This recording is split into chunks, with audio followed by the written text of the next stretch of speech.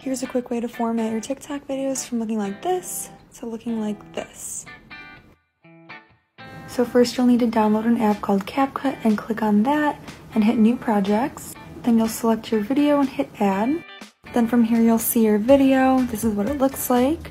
So then you're going to hit the Format button in the bottom right corner. You're going to hit 9:16 and then you're going to click on your clip and use 2 fingers to zoom in. You'll want to double check and make sure that everything fits in the frame there, so usually play it back a few times, make sure everything is all good. Once you get it to how you like, you're going to go back and you're going to hit Canvas, and then you're going to hit Blur in the bottom right. From there you'll have different blur options. You can click on each one of these and see which one you like better for your video. Then you can take this time to play back your video and see how everything looks all together. Once your video looks how you like it, you can hit the back button, and then in the top right corner you can hit that arrow, which will export your video and it'll be ready to go.